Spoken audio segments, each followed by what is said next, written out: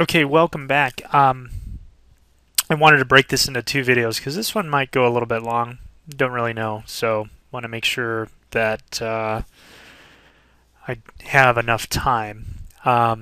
Okay, so on the last video, you saw that we kind of got stuck. We have this plugin that won't update. So what I want to do is I show you a different way of going about it, and it gets a little bit tricky, but if you just focus on what I do in the video and then follow along, click where I click, you won't have a problem. So this is where we kind of left off. I'm going to return to my plugins page, and what you'll notice is that there's a new version, there's a new update. So I'm going to go actually here where it says visit plugin site. And what you'll see is I'm on wordpress.org. This is the plugin, this is the description, etc. I can read about it, etc. Now, the interesting thing is I don't know this plugin very well, but it's automatically put on when you use GoDaddy.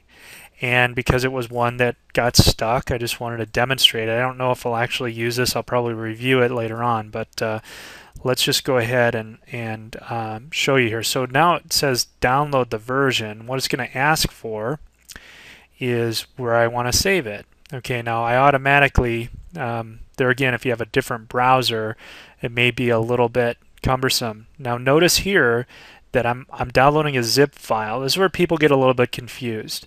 So I'm downloading a zip file. I'm going to save it. It's going to save to my desktop. And that takes just a couple seconds. Now what I'm going to do is that's now on my desktop or downloading to my desktop. Now I can go into my GoDaddy site by going to GoDaddy.com and typing in the information and then kind of navigating. I want to show you a trick though. So if I go to Google and I were to type in GoDaddy hosting, I come with this first one, which is just login. So I type in, if I were to go here, it's just going to require my username and password. Now I'm using this product called LastPass, which automatically fills the passwords for me. So I'm going to go to the one that I know, which is this one, and then it automatically puts the username and password in for me.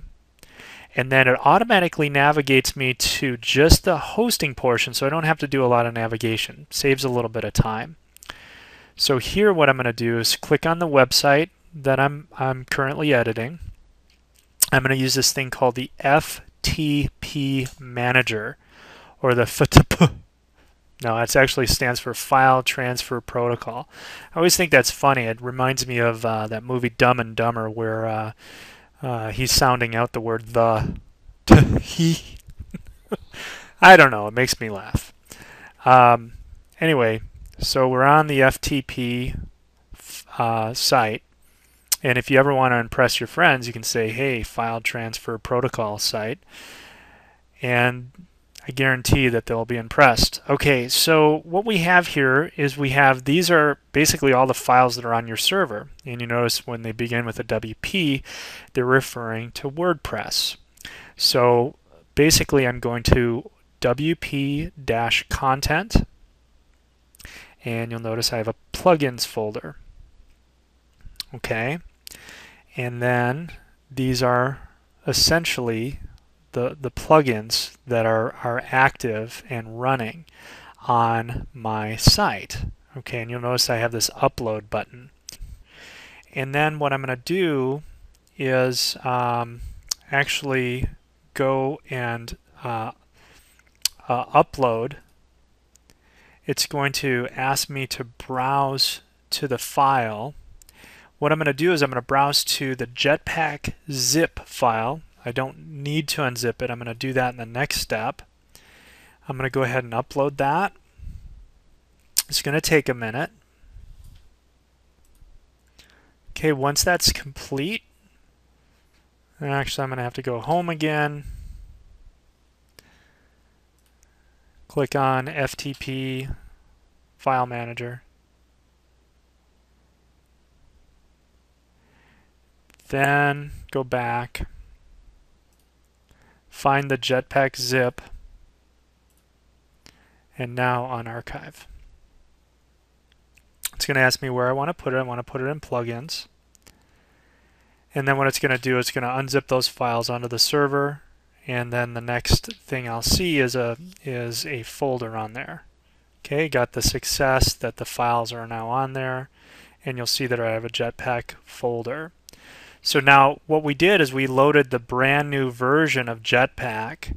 So when I go back to my plugins, it no longer, well, let's see here.